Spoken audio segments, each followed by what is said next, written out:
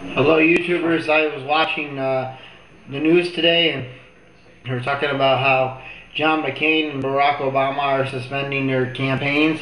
Just like the videos have been here on YouTube and all over MySpace and stuff. Us truth seekers are telling you the honest to God truth that that martial law is coming to the United States soon, and just pray and that you survive and stuff. And all these people that say you need water, some supply up on food, guns and stuff, it's useless, because I gotta tell you, the only thing that you're gonna need during these times is Jesus Christ, because according to the Bible, it's gonna be one of the worst times in history when the tribulation happens that you're left behind.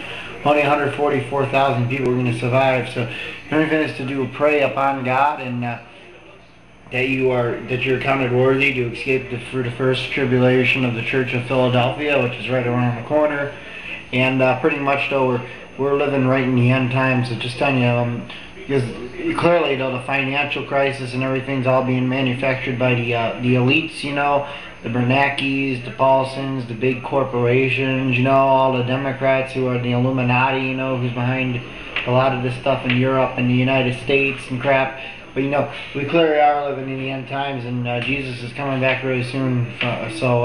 Just thought I'd share some information with you folks.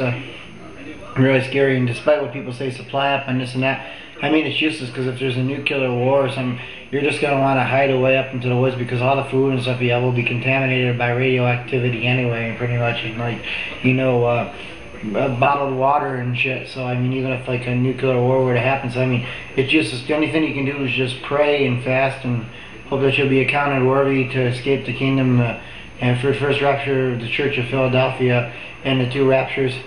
And the only way is through Jesus Christ and God. And remember, death is temporary, but eternity is forever. And what's coming is the mark of the beast is coming soon. Like I told you, use energy, the environment, and education to push through the one world agenda behind the UN and all that other stuff. So we clearly are though living in the end. I just want to let everybody know what's coming and what's right around the corner, and it's been all planned and stuff, you know, from the eclipse and stuff. Everybody knows, you know, I believe the tribulation is going to start really soon around Rosh Hashanah and stuff. There's no doubt about it, and I have no doubt. I mean, just turn on your TV set, and I mean, just look at the news here. I mean, folks, this is really bad. I'm poor. I mean, I don't have that much money, so it's just really bad anymore. And listen to it right here.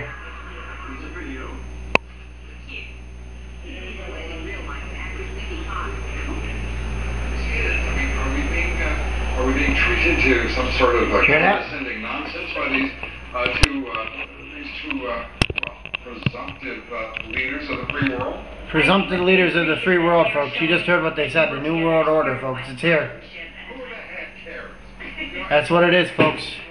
A year from now, our country isn't going to be known as what it is. It's going to be pretty much the United States of Canada and Mexico. It's been all planned, just like Nas said. You know, they're gonna combine all the nations to make a game, but you know, we're gonna do the same. You know, us people are gonna have to uprise and revolt. You know, and God's clearly coming back soon, and there's gonna be an uprise soon, because there's only so much us people can take. And just like Rage Against the Machine, they said, you know, there's no other pill for us to take. But that's pretty much what's coming. And all I have to say is just pray, because the times ahead are gonna be really tough. That you're accounted worthy, and you know, if you can't even take your car off the road, you know, just go under the radar and hide, because these times are getting really bad. So hope you enjoyed this video. May God be with you. Bye.